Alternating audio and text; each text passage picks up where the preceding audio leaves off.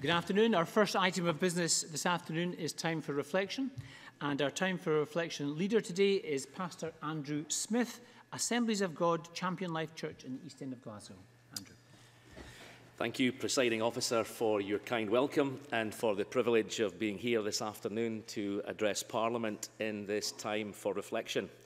I want to bring greetings and prayers from Assemblies of God, the Pentecostal denomination that I have the honour of leading, and the church that I currently pastor, Champion Life Church in the East End of Glasgow. A couple of weeks ago, I sat down at the end of a busy day, like many of us do, and switched the TV on.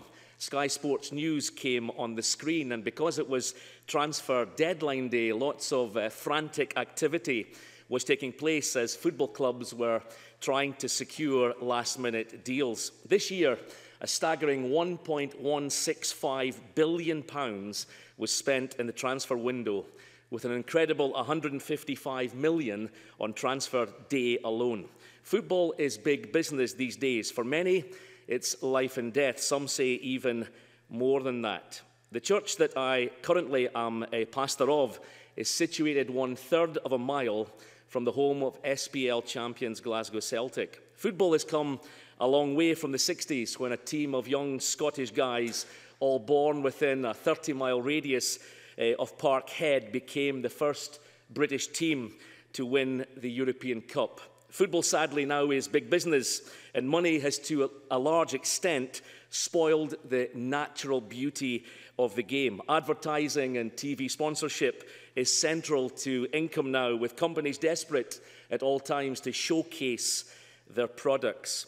Over the years, I've seen many adverts at sporting spectacles, but the one that has lived with me most was watching on TV a World Cup a number of years ago, when a young man was seen clearly on the TV screens with a white T-shirt with the words John 3:16 marked clearly on it. An obvious reference to the Bible verse in St. John's Gospel, where Jesus said, "For God so loved the world that he gave his one and only Son, that whoever believes in him shall not perish, but have everlasting life." As a Christian minister, this cuts right to the heart of the gospel message I believe in, I preach weekly, and I trust live out daily, but want to share quickly with Parliament today. The story is told at the end of World War II of an American soldier who was making his way back to his army barracks in London. As he turned the corner in his Jeep, he saw a young boy with his nose pressed up against the window of a baker's shop, drooling at the selection of cakes and pastries on display. The soldier pulled the Jeep over, got out, and went over to where the young boy was. "Son, would you like some of these?" The boy was startled. "Sure, mister," he responded.